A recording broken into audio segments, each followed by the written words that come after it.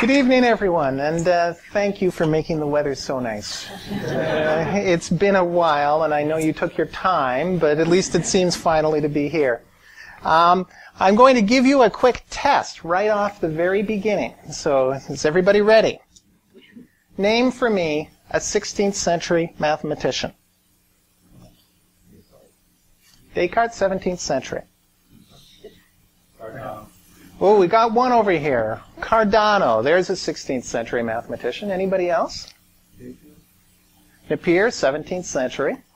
Well, Ferrari. Pardon me? Ferraro.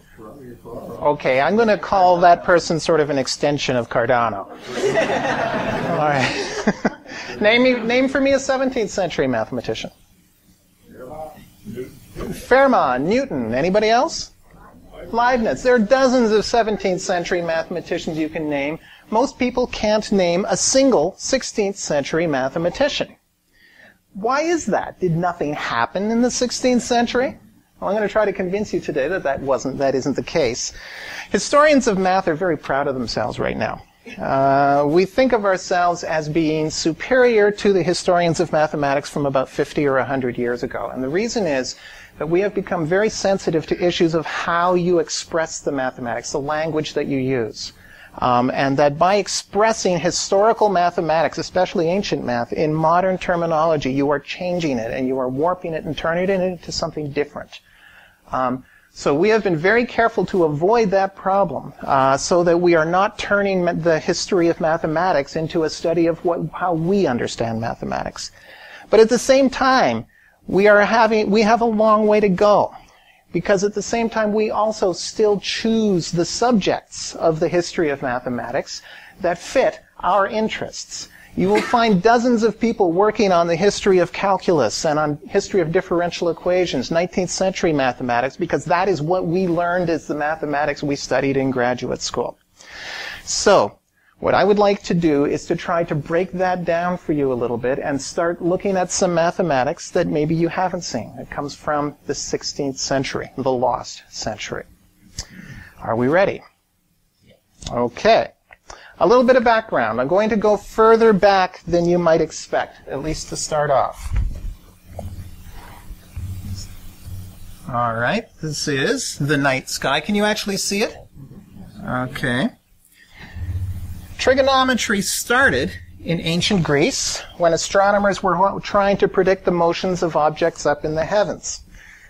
But why do you think the ancient astronomy was so important, whereas physics, you never hear about ancient Greek physics, do you?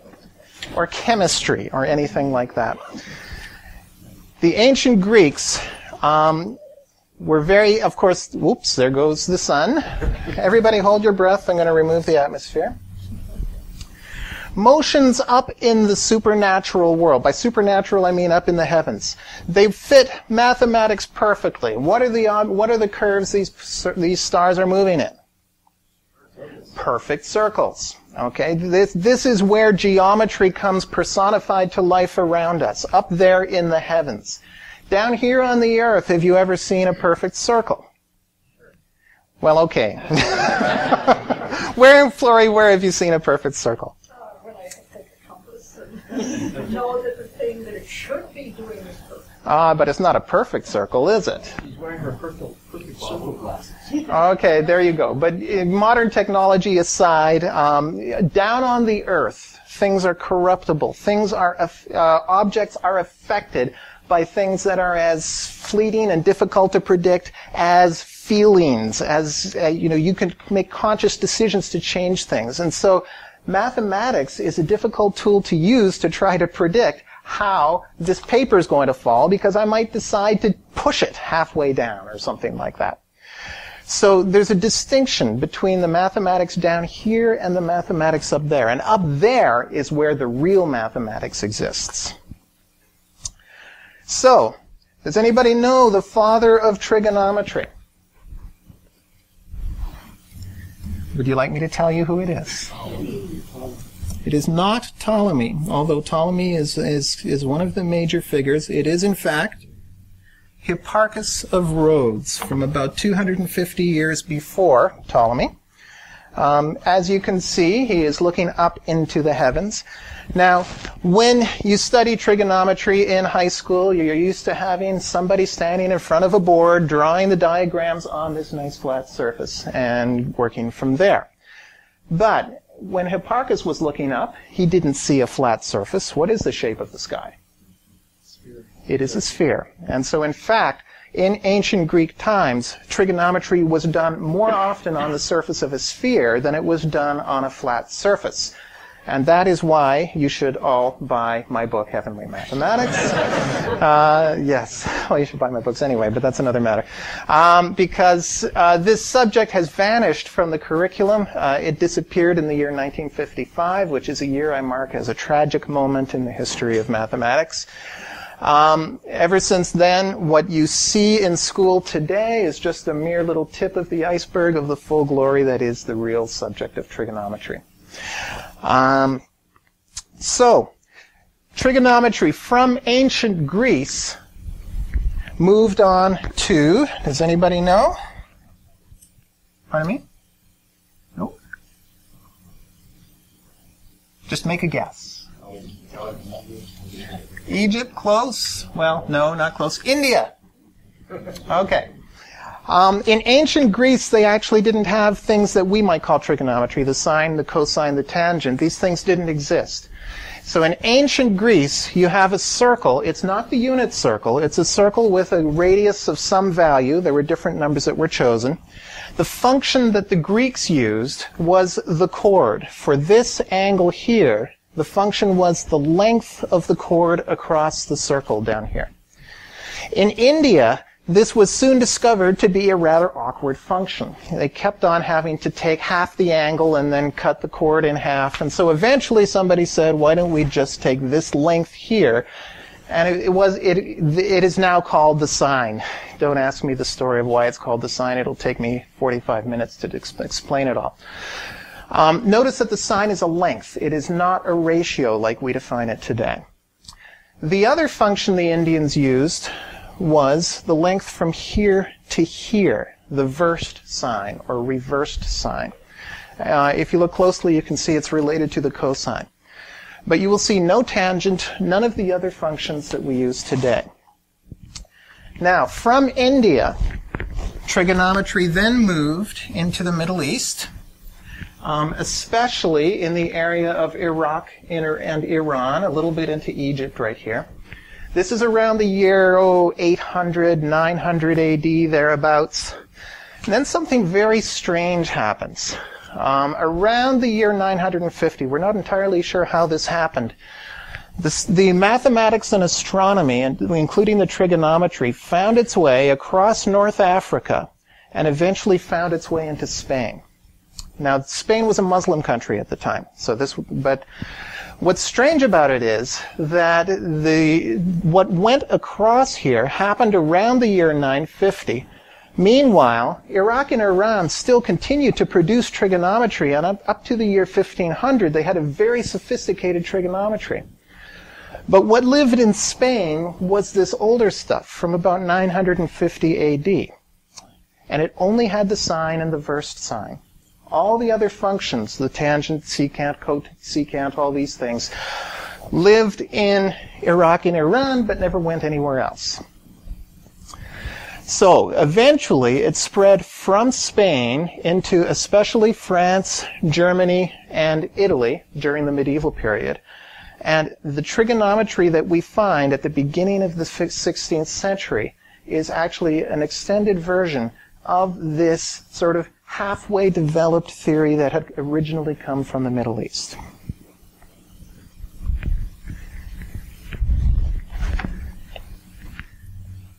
And this is the fellow who wrote the book on the subject. I consider him to be the pinnacle of medieval trigonometry.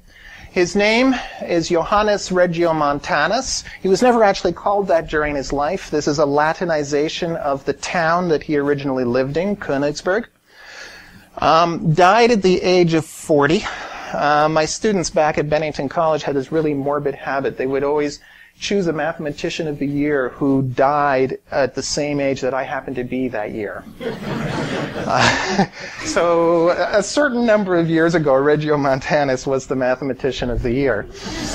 I'm not saying how many. All right. He wrote this book. Let's see where is the title. It's always a bit hard to find the title on these things. Here it is, De Triangulis Omnimodus, on all kinds of triangles. And this book is a triumph of medieval trigonometry. It is able to solve every single triangle, whether it's an ambiguous case or not, whether it's a plane triangle or a spherical triangle.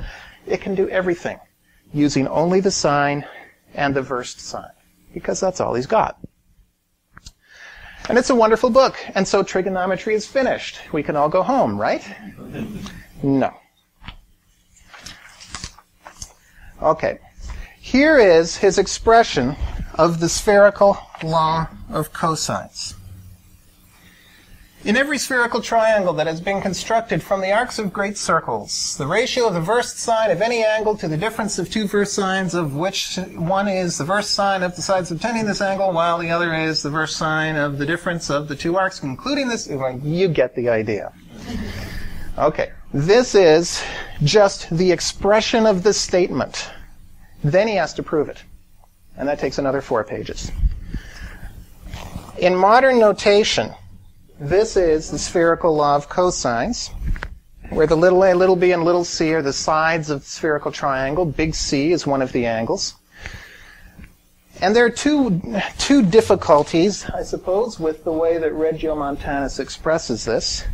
Number one, he is only using sines and versed sines. He doesn't have a cosine function, and so he can't even consider or express the theorem in this way. So he has to express it in this rather peculiar form, which, if you work on it a little, you can see is equivalent to the spherical law of cosines. If you do get bored later in the talk, you can try to puzzle it out, whether or not it is the same. The other difficulty, of course, is that we don't have any symbolic algebra, which means that you end up having to try to keep all of this in your head in words. And that is, of course, a great challenge. Nevertheless, this book became the standard book. Now, this book was printed in 1533, which is almost 70 years after Regiomontanus died. But this is the beginning of printing. And this is one of the things that's really subtle about this, is that before printing existed, people would not have the same text to talk about. Somebody in Spain talking about a document might be working with this document that looked a little bit different than the one in France or the one in Germany. As soon as you have a printed text, you have a single text, a standard text, and a community develops around that text. Well, in trigonometry, the community that developed around this book. This book became the beginning point of knowledge. It's a little bit strange, actually, because there was a lot of increased trade with the Middle East at this time as well. There was, especially in Venice and Genoa, there was all sorts of trade going on. You would have thought that this more advanced trigonometry from Iraq and Iran would find its way across to Europe. I don't have an explanation for that. I have a theory, which is that what happened in the Middle East was that a lot of the really top centers of research actually had shifted further east, and they were in Iran and Uzbekistan and so on, and it would have been more difficult for that knowledge to come across. So Regiomontanus, still working with this medieval mathematics, was the standard in the year 1533. Everybody thought the way Regiomontanus thought. Until the next character came along, and then he tried to blow everything up. Okay, I am going to tell you about this child. This child is not my son. I have no idea who he is. What he found out, when Regiomontanus was working on this stuff, he found that he was doing the same calculation again and again and again. He was constantly taking the sine of an arc, and then he would divide it by the sine of the complement of that arc. Altogether now, what was he actually calculating? The tangent function. Okay? There was a tangent function, sort of. It was called umbra recta and umbra versa. Does anybody know any Latin? What does the word umbra mean? Shadow. Okay. In this primitive trigonometry that had come from the Middle East, they had a function which was the shadow. If you have a sundial, you need a small child for a sundial to cast a shadow. You then need to know the ratio between the child's height and the shadow's distance across. And this is opposite over adjacent. So they did have a function called the tangent. They called it the shadow, but it only existed inside the theory of sundials. This is another one of these weird things. It never actually transitioned across into trigonometry proper. It lived just to create sundials, nothing else. But Regiomontanus found he was doing this again and again and again, constantly taking the sine and dividing by the complement, the sine of the complement. And so at one point in one of his trigonometric, or one of his astronomical tables, he decided, okay, I'm actually going to tabulate this thing because I'm sick to death of constantly calculating it. So he called this, he just is buried on page 299 of this treatise. He called it the tabula fecunda, the fruitful table. And he tabulated the sine over the complement of the sine of the complement and got these numbers here. And this is the first appearance of the tangent function in Europe. Now, it doesn't look much like a tangent function, right? The tangent of 1 degree is not 11,745. However, it is 0.011745. So, what do we have here? We actually have a base circle radius that is not 1. They didn't have a decimal system of numeration with a decimal point and numbers after that at this point yet. So in order to calculate functions in trigonometry, what they would do is they would use a base circle radius that was a really, really big power of 10. Okay? In this case, the function is 100,000 times the function that we use today. You can see right there, the tangent of 45 degrees is 100,000. Okay. And when you do this, it means that you can approximate the tangent of anything as a whole number. Okay, it's a big whole number, but then you don't have to worry about those pesky fractions afterwards. And this is the beginning of the tangent function. People started to use it. It started to become popular. Then along comes our second character who said, yeah, please do. That leading digit looks like a 1 with a slash through it, and there's not leading digit there, I guess? Is that like for the 1 and 2 and 3 degree up to the 5 degree angle? Yeah, that's right. What's actually happened there is a typo. Yeah, see, and a 15th century typo at that. Somebody actually put all these leading ones, because what would often happen is that scribes would actually write these things down 1 digit at a time, especially for the leading digit, because it's the same digit again and again and again. And somebody just made a mistake and had too many of them there. The weird thing is you find this in some printed copies and not others, which means that they must have typeset it more than once. Do you know how Regiomontanus did this? How did he find these numbers? How did he calculate these? Ooh, I'm going to get to that a little later. Okay, I don't know specifically this table, but I do know some others that relate to it. All right, our next character comes along about 15 or 18 years later. And I don't know if anybody has heard of this guy. Anybody heard of Georg Rheticus? A few of you. You have heard of Rheticus is very, very important to you because because there is a very important person who you would never have heard of if it wasn't for Rheticus. Rheticus, when he was a student in Germany, heard of this crazy Polish guy who had this system. He's working out backwoods of Poland, just totally obscure. And he had this system where he had the Earth going around the sun instead of the sun going around the Earth. Rheticus decided to pursue this guy, went all the way to Poland, bugged him until he finally agreed to allow him to be his student. He must have been a real pain, this guy. He was just constantly pestering. Okay, you all know who it is. Who is it? Copernicus.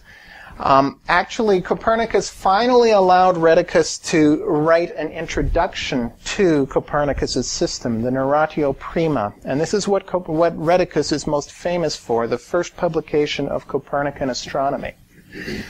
Eventually, he convinced Copernicus to publish his grand book on the theory. The story goes that the proofs for this book landed on Copernicus's lap about 2 hours before Copernicus died. So if there had been no Rheticus, there very likely would not have been a Copernicus. But Rheticus was much more interested in trigonometry than he was in astronomy. And about 8 years after Copernicus died, Rheticus publishes his first major work. It has almost no words in it at all, the Canon Doctrinae Triangulorum. It's nothing more than 16 pages of trigonometric tables. It's one of the most exciting bedtime reads you can imagine. It is also one of the strangest books ever to appear on the Catholic list of banned books. Yes, it was actually banned by the Catholic Church, presumably because of his connection with Copernicus. Now, you will notice there's not a single word sine, cosine, or tangent, or anything like that on these tables. The headings are completely obscure, so let me unobscure them for you. Rheticus rejected the sine function. Now, so what he did instead was he ended up with 6 functions. Sound familiar? How many basic trigonometric functions are there? 6. Well, now I'm going to put them together in a way you may never have seen before. You have a circle of radius r, again, 10 to some big power. The perpendicular of that triangle we call the sine. He's just going to call it the perpendicular of the first species. You then have a base, which we call the cosine. He's just going to call the base of the first species. Okay? That's when the hypotenuse is the radius. But why make the hypotenuse the radius? Why not make the base the radius instead? If you do that, it turns out the hypotenuse is equal to the secant, and the perpendicular is equal to the tangent. So what we call the tangent, he called the perpendicular of the second species. Guess what's going to happen in the next image? Make the perpendicular the radius, and then you get the cotangent and the cosecant. And there are all 6 functions in this nice, elegant system. And that's all there is. You've got all 6 trig functions, all at once. And now you can see a little bit here. Here's the perpendicular and the base for the first species, hypotenuse and perpendicular for the second species, hypotenuse and base for the third species. So instantly, all at once, you've got all 6 trigonometric functions in this different new system. So, what happens when you invent a completely new system like this that's wonderful and has obvious advantages? Nobody pays any attention. And that is, unfortunately, what happened to our friend Rheticus, at least at first.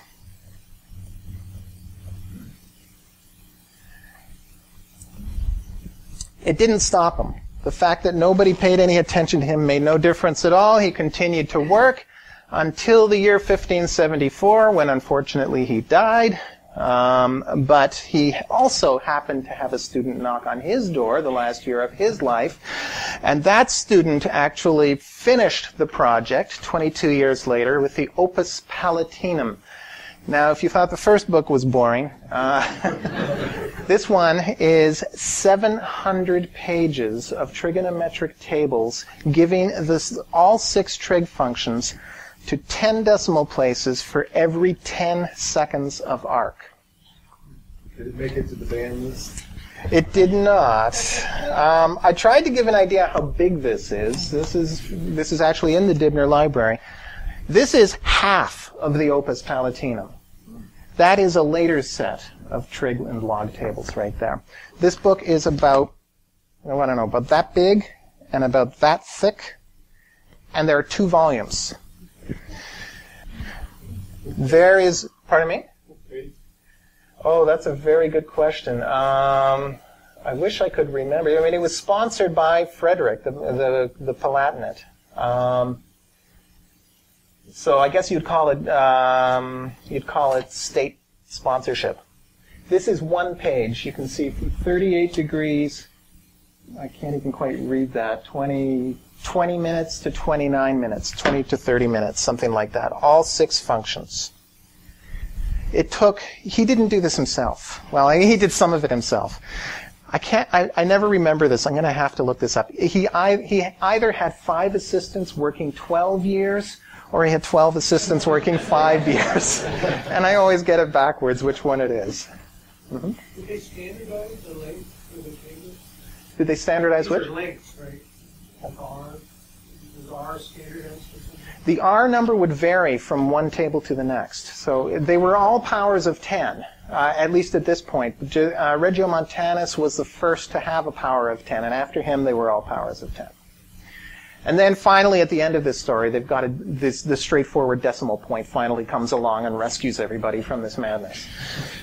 All right, so how did Rheticus do this? Well, how does one compute a sine table? We have some students of trigonometry here. You've all been memorizing the unit circle, am I right? Mm-hmm. I'm wondering, the fellow who sponsored this paid for it? Was there some engineering motivation for developing these tables? There would not have been an engineering motivation at this time. It would have been astronomy. And I'm going to get to that. The second half of my talk goes exactly that direction. So, some of the very basic signs, we all know what the sine of 45 degrees is, right? Root 2 over 2. Thank you. Okay, you pass. So there's some basic signs that are very easy. 36 degrees, maybe not so much, but it's not that hard. Well, okay, it's not that easy either, but we'll leave it at that. Using some basic trigonometric identities, the kind you learn in high school, you can build up more signs. If you know the sines of 2 angles, you can get the sine of the sum or the difference. And in fact, this is the reason these identities were invented in the first place, was to create sine tables. So eventually, you can use these identities and get the sines of every multiple of 3 degrees. But you'll notice that all of the starting sines are all multiples of 3 degrees. And so it's actually impossible to use these identities to get the sine of 1 degree. About 160 years earlier, unfortunately not in Europe, but in Iran, a mathematician by the name of Jamshid al-Kashi had determined that you can get the sine of 1 degree from the sine of 3 degrees, but in order to do that, you have to be able to solve a cubic equation. Now, does anybody know when the cubic equation was solved? When? Cardano in 1545.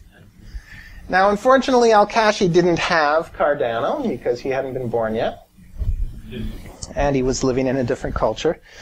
However, Rheticus did have Cardano nearby. And Copernicus had died in 1543. Rheticus actually went to visit Cardano. He knew Cardano was up to something that might help him with what he called the science of triangles. So Rheticus knocks on Cardano's door and says, "I hear you have something that can help me." Guess how Cardano reacted? Slammed the door in his face and sent Rheticus away empty-handed. Rheticus then went into a depression that took 2 years for him to recover. He then went back to Germany, had a homosexual affair with one of his students, which never goes down well, and ended up fleeing and ended up living in the backwoods of Poland, believe it or not so far from where Copernicus had been. He's quite a character. All right, so in fact, Rheticus managed to solve these tables, but through very little more than the ancient methods and a lot of hard work and some friends doing some very boring number crunching. But nobody followed Rheticus's structure in any case. 8 years later, a Sicilian mathematician by the name of Francesco Morolico decided to follow not Rheticus, not the newfangled stuff, but the older stuff from Regiomontanus. And he said, well, Regiomontanus had this tabula fecunda. I have found something that is just as good. And I'm going to call it the tabula benefica, the beneficial table. And it turns out that this tabula benefica is the secant function. Okay, this is the first appearance of the secant other than Rheticus's tables from 7 years earlier.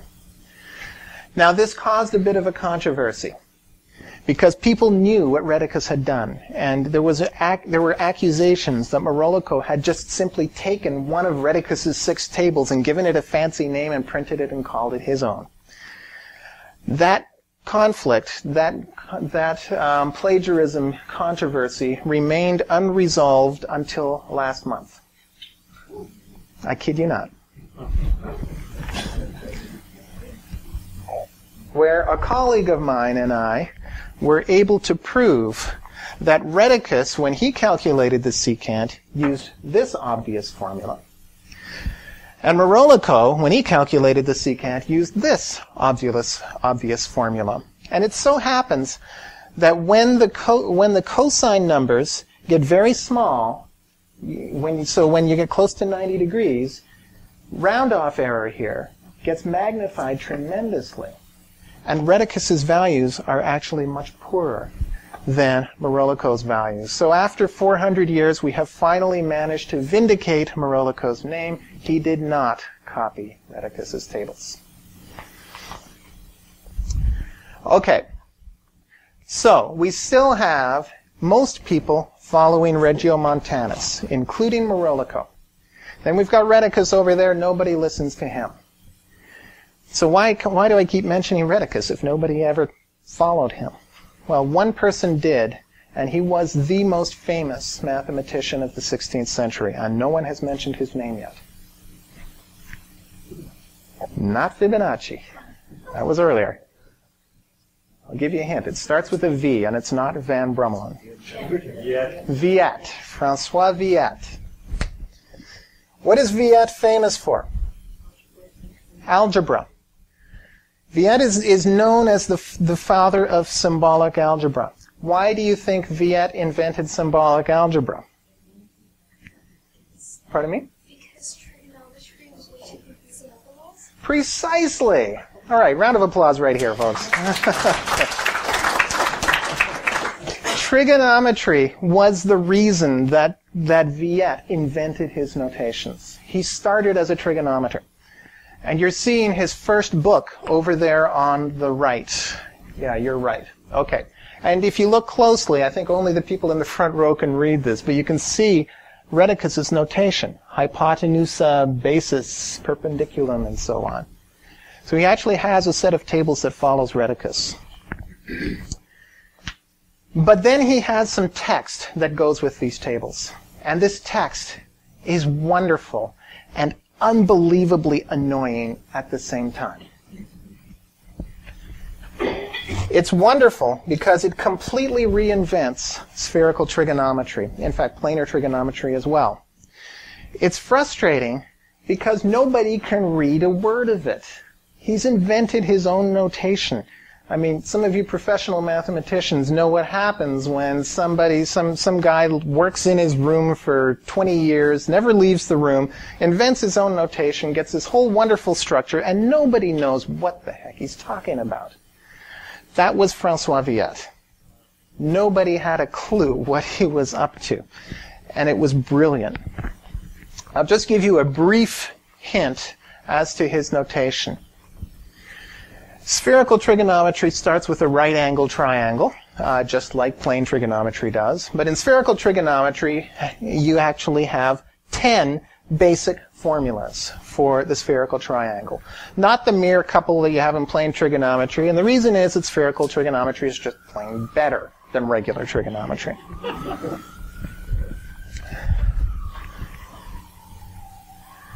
And here is the first appearance of those 10 identities. These 10 identities are in this table, right here. You are in no better or worse position than the people who were reading this in the 16th century to try to understand what this means. You can see some columns that say totus and sinus, others that say totus and fecundus. You might guess that fecundus means tangent. It does. These symbols in each row refer to a ratio. The sine of C over the sine of AB is equal to the sine of A over the sine of CB. And you've got them all listed here. Somebody asked me what the crossouts are for. The crossouts actually do the same as in our language. It's putting a co in front of something. So it turns a sine into a cosine. It turns a tangent into a cotangent. Remember that back then, they still didn't have cosine. Viat has seen the structure and invented a notation that goes along with it. All right. Now, Viat had already composed his trig tables. You just saw them in his first publication, but it didn't stop him from working out further on this. He did not know Al-Kashi. He ended up following the same road that Al-Kashi had followed, knowing that he had to find the sine of 1 degree and he had to solve a cubic to get it. Viat went a lot further. And when I say a lot further, I mean a lot further. He didn't stop at finding the sine of 1/3 of an angle that you started, cutting an angle into 3 pieces. He then worked out a way of finding the sine, a formula for the sine of 5 theta, which ended up producing not a cubic, but a quintic. He then worked out the sine of 7 theta, which produces a... I think it's called a heptic, isn't it? Or it's not called a septic. Don't tell me it's called that. Okay, and sine of 9 theta, I have no idea what you... Nonic? Okay, we'll go with nonic. He actually did this for both the sine and the cosine and went up to the 21st term. He found a recursion relation. He had a lot of time. It actually, once you've got the recursion relation, it's not so bad. It takes months instead of years. And he's got the coefficients of the formulas tabulated here for the cosines. He seems to have done this for the pure joy of it. He doesn't seem to have really used the higher level formulas for anything. But remember, he's got this symbolism. His colleagues didn't have this. Regiomontanus could not possibly have done that. Because the only way you can get to that level of abstraction, that far advanced, is if you have a good system of notation. Viat had it. No one else did. In fact, Viat, when he ended up describing how to calculate sine tables, he used only the cubic and the quintic. The rest seems to have been just for his pure pleasure. So how did he solve quintics? How did he solve quintics? He didn't. Good question. He didn't. In fact, he didn't solve the cubic either, at least not directly in the way that we think of it. He had a numerical method that gave an approximation which was basically just as good. Because these numerical methods that he had could get as accurate as you want just by taking them as far as you like. So that's just as good as having a direct formula. Did Viat work completely in isolation, or did he have correspondence that he was communicating with, or what was he drawing on to get these results? He seems to have had correspondence later in his career. Earlier on, when he was doing some of these things, no, he was working on his own with texts. Nobody really knew what he was up to. Once his work started to become published and was out there, then there were lots of people were starting to communicate with him because they recognized outside of the notation that he was brilliant. And a lot more people read him than he read other people. Okay. Now, so far, we've been talking mostly about pure mathematics. Mathematics up, or maybe mathematics up in the heavens. We've still been living in this separated world where the mathematics hasn't come down and entered the real world. This was a barrier that existed in a lot of fields. This is an image also illustrating this gap, not in mathematics, but in medicine. We have here the body, the person being operated on, maybe a cadaver. This is the physician up here. The physician is reading the ancient classical Greek text and is not even looking at the body. The surgeon is down here, clearly in a less exalted state, actually doing the dirty work. This same attitude was present in mathematics. There was a practical mathematics out there. There was an area called practical geometry, which you would use if you needed to build a cathedral or if you needed to do surveying and so on. But it was very, very simple mathematics. It involved similar triangles like you see here. It involved the Pythagorean theorem and not much more than that. Which means you get some pretty crazy stuff. If you don't have very much mathematics to work with, you want to work out the path of a cannonball, well, this is what a cannonball is going to have to do for you to be able to approach it. It's going to shoot straight out, it's going to run out of energy and stop, and then it's going to come straight down. Because that's what they do. But this changed rather dramatically in the late 16th century. There are a lot of reasons why this might have changed. One of the reasons is that there was a class of people known as humanists who were trained with the classical texts, but when they actually went out into the world and used their knowledge, they would use it in service of political masters for actual day-to-day things. So, in fact, this is the origin of liberal arts colleges. You study the classical texts, but you end up working day-to-day. And so the barrier between mathematics and the physical world was on the verge of breaking. It took a while. Here's a quotation from the first ever job interview for the civilian chair in geometry at Oxford. Edmund Gunter, who we'll see again in a minute, invented a device for solving triangles called the Gunter sector. So he was being interviewed by Henry Saville, the founder of the chair. So Gunter came and brought with him his sector and quadrant and fell to resolving of triangles and doing a great many fine things. Said the grave knight, "Do you call this reading of geometry? This is showing of tricks, man." And so dismissed him with scorn and sent for Briggs unpayment. Briggs eventually published an edition of Euclid. It would have been seen as much more of a mathematician's line of trade than all the topic stuff. Now this dam between these two areas for trigonometry actually broke rather hesitantly. This is a book from 1581 by Maurice Mercier. I'm practicing pronouncing that. As a Canadian, I'm supposed to be able to do that. 1581. He didn't feel he could bring the real world into trigonometry proper, and so he put this as an appendix at the end of the book, siphoned off away from everything else. Just one problem, finding the height of this castle, which was a standard problem in practical geometry. And he opens it. I don't know how many of you can read Latin, but that first phrase is, hoping that this will not be offensive to the reader. Here's how you might use this elevated stuff to do stuff that maybe isn't quite so elevated. And we have here essentially the first story problem in trigonometry. Just one problem. It seems to have gone over pretty well. 2 years later, Thomas Fink wrote perhaps the standard trigonometry textbook of his time. It had 14 books in it, 14 chapters, of which one entire book was devoted to nothing but using trigonometry to solve surveying problems.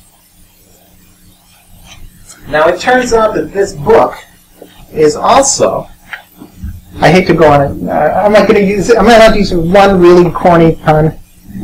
I'm going to go on a tangent. This same book of Thomas Fink is actually the first time that the word tangent appears in print. Up to now it's been the tablet of the Kunda. You can see it right here, the word tangent. And it's because the line defining the tangent is in fact tangent to the circle. 3 pages later you find the word secant used for the very first time. So Fink is fundamental in determining our language as well.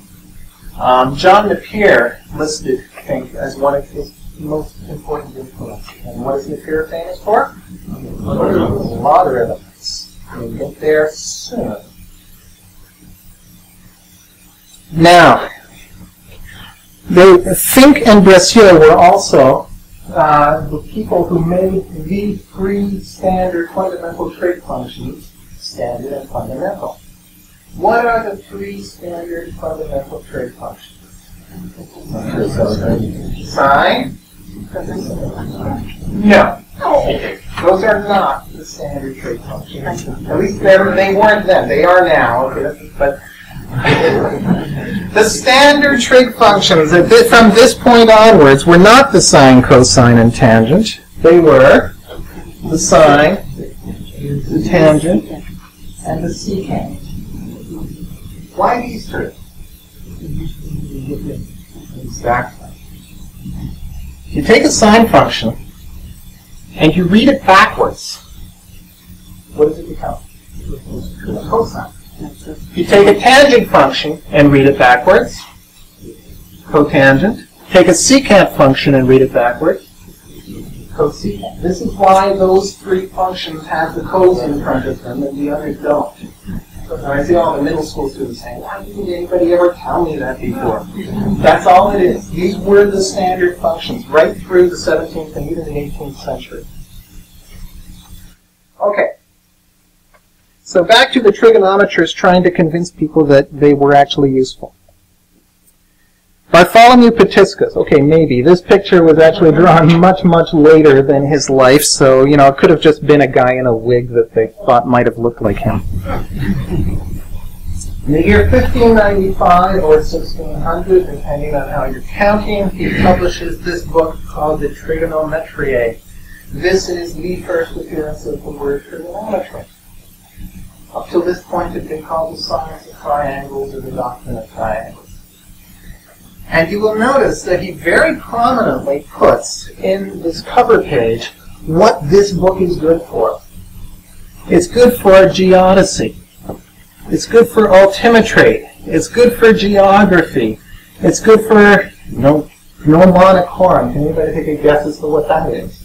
Sundials. Sundials. Yes, it gets its own category. And astronomy. And in a later edition, he actually added a chapter on architecture. And this book was so intensely emphasized practical problems. In fact, this book is more than half applications. So it's completely transformed from this one little problem in 1581 to more than half the book in 1595. So you might ask the question then, well, did the practitioners really use this stuff? No, they didn't. At least not right away. It's not that that they didn't see the use of it, but a lot of the practitioners, when they went home for the weekends, they weren't picking up trigonometry books to read. They were picking up 16th century Dan Brown books. So there wasn't a lot of buy-in from the practitioners. Then, so the trigonometrists decided to go after them where they lived. This is a book I wish more people knew about. Christoph Clavius in 1604 says, okay, I'm going to go right down, I'm going to call my book Practical Geometry, so you're going to have to read it, and you're going to have to think this is important, because these are the books you read. And this book starts with trigonometry. And it says, with trigonometry, I can solve all the problems that you solve, except I can do it better, I can do it more precisely, and I don't have to make as many measurements as you make. So my stuff is going to be better than yours. Part of Europe for most of these guys. A lot of them were from, Clavius is Italian. A lot of them are from France, Germany, and as we're about to see, there's actually a lot of these that happen to them. But we haven't gotten to the English yet. We'll get there. We're almost done. But, So, yeah. how much of a problem was it that all this stuff is in terms of penetrating the practitioner? It made And when did it begin to change over? In about 5 years from here. Yeah, very, very soon. We're about to get to it. One of the major books that actually allowed the transition to happen was a translation of Pitiscus's trigonometry into English, which was made by Richard Hansen in 1614. And he did this for the sake of navigation, which was a major aspect of English culture. But I'm getting ahead of myself. Okay, so Clavius writes this book. It completely transforms it, makes the theory more accurate. The problem is, you still have to do the computations. You still have to take trigonometric numbers and work with them. And this isn't just that practitioners couldn't multiply numbers. Yeah, they could multiply numbers. I mean, they're not that dumb. They're doing similar triangles. They had to multiply numbers. The problem is, how accurately can you do it, and how prone to error is it when you do it? Let's consider a simple problem. This is going back to astronomy, so bear with me. I know this isn't practical, but it'll illustrate the problem. Here we have the celestial sphere. Here is the equator of the celestial sphere, and here is the ecliptic. The ecliptic is the path that the sun travels around the sphere over the course of the year. Okay? They have an angle, a fixed angle of 23.5 degrees. And the most common problem in spherical astronomy is given the length of this distance here, which is determined by the day of the year, find how high the sun is above the equator, that distance delta. The standard formula for that is given down below right now. Now, this is set up for my birthday. So lambda is 60 degrees on May 20th, so that is my birthday, and that's the number we're going to work out. Does anybody happen to know the sine of 60 degrees? 0.866. Very good, except we needed the 10 decimal place. 866 followed by 7.8. Very good. We also know this number, the sine of 23.5 degrees. We all know this to 10 decimal places, right? 0.4 something. Okay. So take these two numbers, you're going to have to multiply them together. Now you can't start shading digits if you lose accuracy. So you have to multiply a 10-digit number by a 10-digit number to solve this problem. Okay, now, yeah, you could do it, but I'd like to see you try. It's not as easy as it sounds, and it's going to cost. People are going to make mistakes. They don't have Microsoft Excel. This problem was resolved in a rather clever way by Tycho Brahe and his friends. They used the power of trigonometry to solve this. This is an identity that students used to learn in school way back when, which I'm pretty sure none of you remember. Do you remember it, Flora? Very good. Okay. I never learned it in school. I had no idea it existed until I started studying this stuff. And you can see what it does. It takes a product of sines and turns it into a difference of cosines. It's a lot easier to take a difference than it is to take a product, and it's more reliable. So Brahe had managed to work out this method. Well, it was probably one of Brahe's assistants, but that's no matter. But this was within the context of astronomy. The ordinary day-to-day people were not using this. So what are you going to do?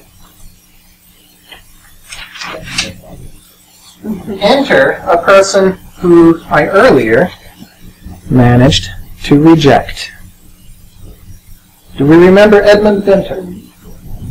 Winter was part of the field of practical mathematics. He was working in England. He was especially interested in navigational problems. He wrote this book. You can see the date here, 1620 or 1624. This was actually circulating much earlier than that, probably around 1605. This is crucial because I've said the lost century before logarithms. Does anybody remember when logarithms were invented?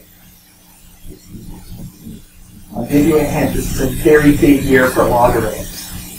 1614. This year is the 400th birthday of logarithms. Yes. You must hold a logarithm party at some point. So this book was actually privately circulating earlier than logarithms. This is a Winter sector. If I had more time, I would actually show you how to use it. Unfortunately, I don't have much more time. But this instrument is built to solve exactly the problem where you have one ratio equaling another ratio. In particular, ratios of sines. If you can look real closely, you can see a scale here that is actually marked out according to the sine of the angle. You can see the 70 and 80 and 90 are all bunched up together. And there's another scale on the other side of the instrument that's exactly the same. And so how does it work out one ratio equal to another? Well, when you use the instrument, I won't go through the details because we don't have time, you actually end up forming similar triangles with the instrument. You actually hold it open and have a pair of compasses to transfer lengths, and you end up holding the instrument in such a position so that the length of the instrument 1 over the sine of 60 degrees is equal to the sine of 23.5 degrees over what you now know must be the sine of this distance on the equator. It's very easy. It's very fast. And you can solve a difficult trigonometric problem in a matter of seconds. The answer is not going to be wonderfully accurate if you're using an instrument, but it's good enough for government work. Can I say that in Washington? Best place. All right. And we are now at the use of logarithms. And why did logarithms come into existence? To solve exactly this problem. The reason logarithms exist is because of the identity that the log of a times b equals log of a plus the log of b. It turns a multiplication into an addition. Now, the person who first invented them, John Napier. You can see here's the book. I was actually holding this book in my hand earlier today. It's very tiny. It's only about that big. Only about 100 pages. But I want you to look closely at the title. I'm going to point out a couple of things about it. I know the talk said it was trigonometry before logarithms, but I'm up here and I can make the rules.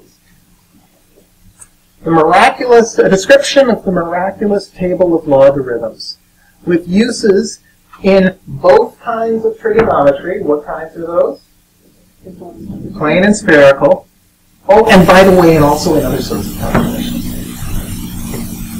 You may have heard that Napier's logarithms are not the same as our logarithms. And that's true for a couple of reasons, not just the standard reason. He designed his logarithms to deal with ratios that you get when solving spherical triangles. Exactly the ratio you just saw. And if I had more time, I would show it to you, but I'm not going to because I don't have the time. So Napier was especially interested in spherical trig. In fact, this book on logarithms has 20 pages describing logarithms, and the rest of the book is all trigonometry. This is why he invented this theory. It wasn't until after Napier died, which was about 3 years later, that modern logarithms came along. When they wanted to kind of keep the trigonometry but blow up this other stuff and allow logarithms to be used in more than just trigonometry. So, the lost century before logarithms then was one of the most crucial centuries, not just in the history of math, but in the history of science itself.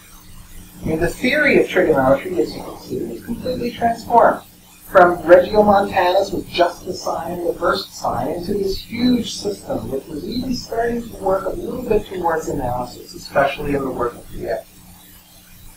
But most importantly, this is the century where the barrier between mathematics and the physical world broke. And that's the main lesson here. This is the century where mathematics became the engine of science. It's not calculus that did it, it is trigonometry. Right. This is the century, very early, not long after logarithms came along, that you heard this famous quote from Galileo, which you read hundreds of times: mathematics is the language in which God has written the universe. And I'd like to think it was trigonometry that allowed him to make this statement.